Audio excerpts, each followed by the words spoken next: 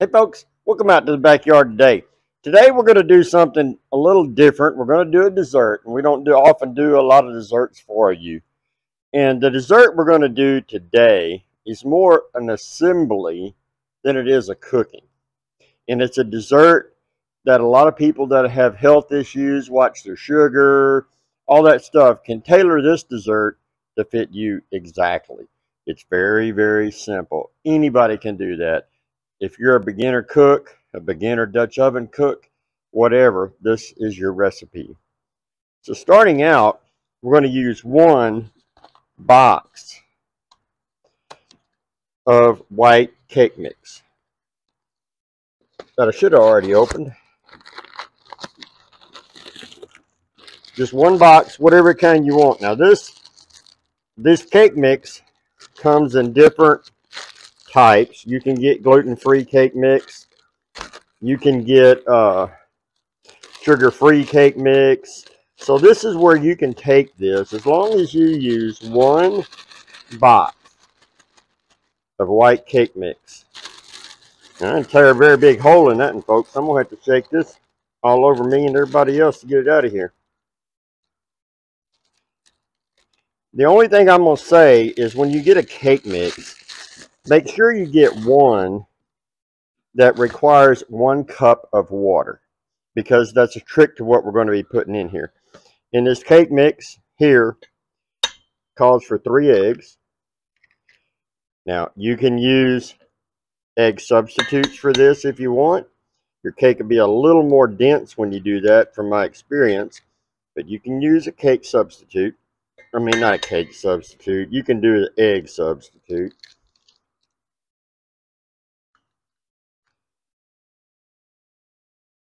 Got a little shell jumped off in there. This cake mix also calls for 1/2 cup of vegetable oil. Now, this cake calls for 1 cup of water. Here's where we're going to change it. We're going to use 1 cup of orange soda water, because we're making this cake an orange cake. You can use sugar-free soda water. You can do this however you need to for your situation. Again, gluten-free cake mix, and you go to an egg substitute, anything like that, be fine. And we want to add 1 cup of orange soda water.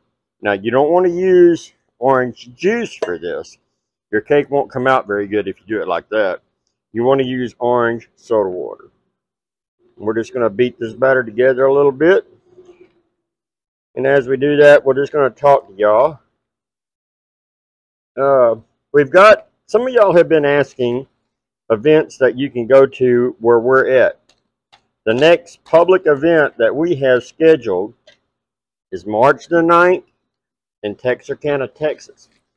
It's going to be, I believe, the 6th or the 7th annual Wagons for Veterans in the Texarkana area. It's going to be at the Four States Fairground. There'll be probably 15 wagons up there. There'll be a lot of veterans doing some cooking as well. But y'all are more than welcome to come on out. It's for a good cause. You can buy a little bit of money and get out and taste the food off of a whole bunch of different chuck wagons. And we will be there and try to entertain you as best we can while we're there. Scrape this around the edges just a little. And again, folks, this is a cake. I saw this recipe a long time ago on TV. And at that particular time, I had some folks I was having to watch how I cooked. And so this was the recipe we took and made a dietary cake out of it. We used a special white cake mix that didn't have sugar in it. We used sugar-free soda. And we used the egg substitute. And it came out just fine. When you use an egg substitute, anytime we go it's not natural, your cake wants to be a little more dense. So just be careful with that when you cook it.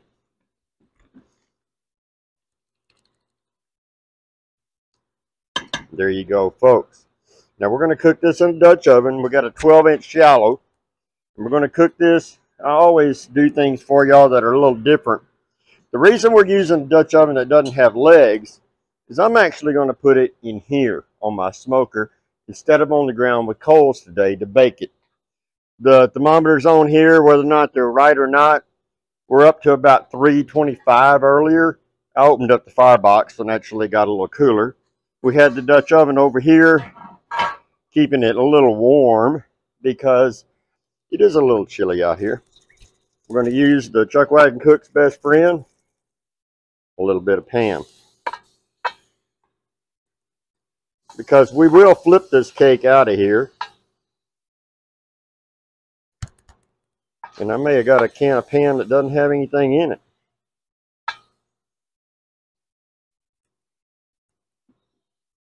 I was thinking I was going to use it up.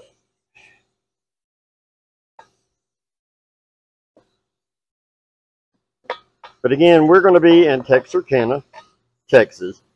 Now, some of y'all think, well, Texarkana actually Texas, or is Texarkana Arkansas? It's on a state line, folks. There's a street down the downtown of Texarkana that separates half the town's in Texas and half the town is in Arkansas. But we're going to be there for the Wagons for Veterans event. And please come on out and see us. Y'all notice I got my cameraman back, camera woman back. So I didn't have to go run in the house and get Pam. All right, we sprayed this up pretty good. Let me get this cake off in here.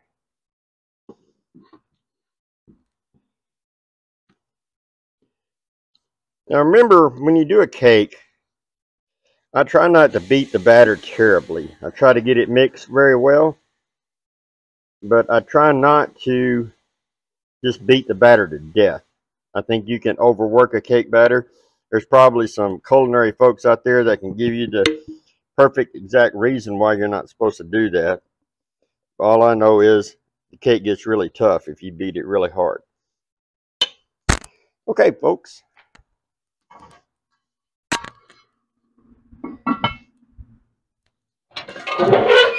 Now, I will rotate this Dutch oven on here because the heat's going to be going this way through the smoker.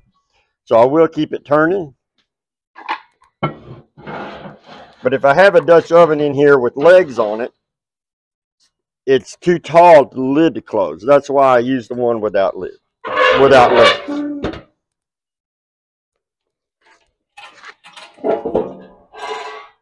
We're going to let that cook for a little bit. We'll pop back in here in a few minutes and decorate this cake.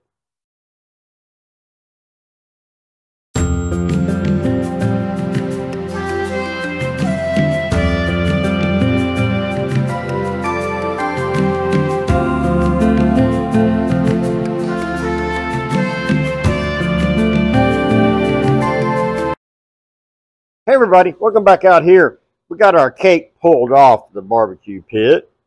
We got it in this Dutch oven, and we're going to attempt to flip this cake out for you. So it's easy to try to flip out onto the lid of a Dutch oven. I got my little whiz bang. See, I'm not used to using all these little fancy things.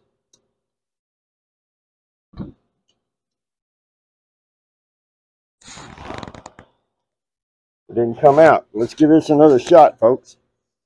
You just might have seen us have one stick.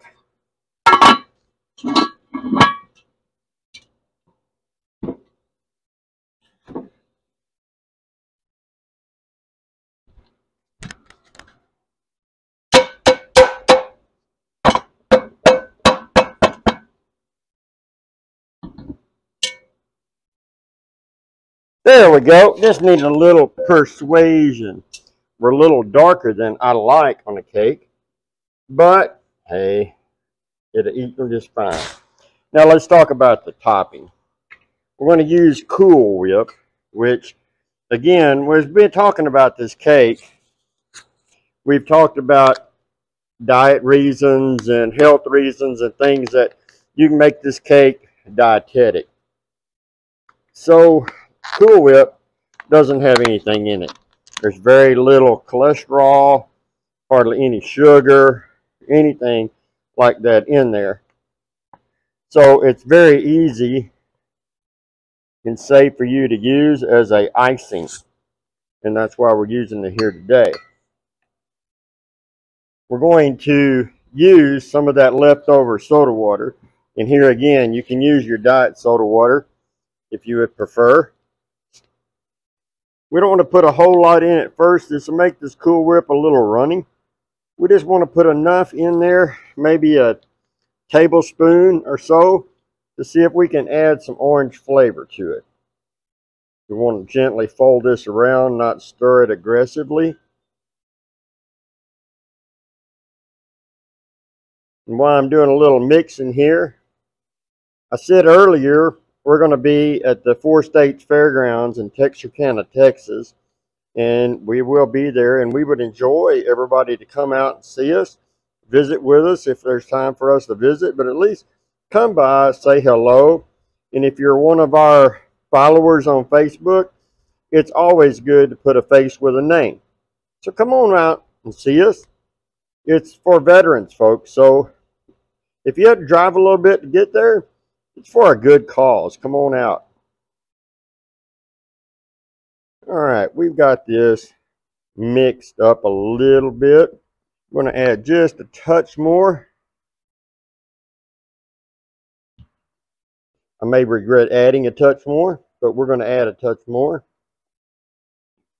There we go. That looks like we want. Again, this will be a little thinner because we're adding a little liquid to the Cool Whip.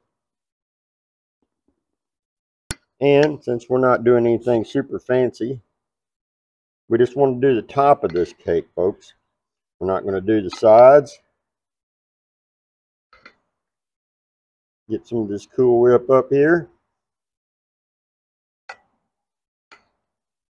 Now you could grate you a little orange zest if you wanted, but I'm keeping this recipe right now really, really simple.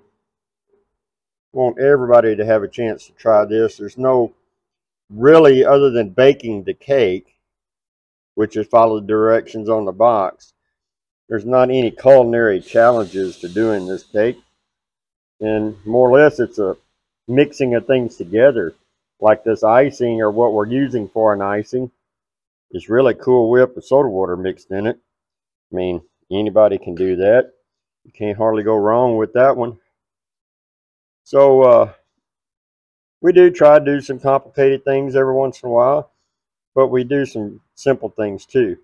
And depending on how you decorated this cake, it wouldn't look simple, folks.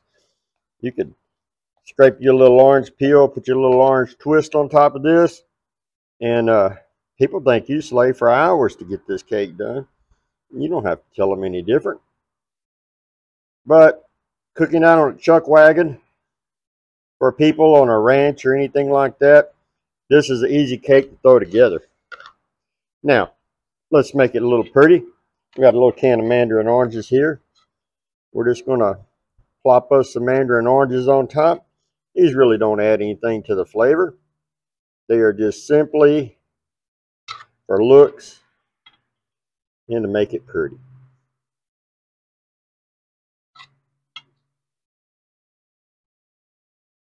And if you want to put these in a design or something like that, you're more than welcome to do that.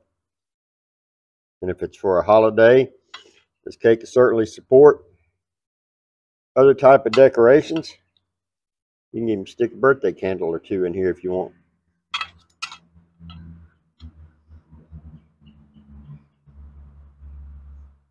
All right, folks, you want to come on in here and take a look at this? This is one of the most simplest cakes you can do. And you be creative on your design, how you want to put it on here. We didn't bring a plate or a fork, so I'm not going to slice it. But you can take a look at this. This is an easy, easy, easy cake. Didn't take no time at all. No culinary skills required. So, folks, come on out and see us in Texarkana in a few weeks or a month. But enjoy your food.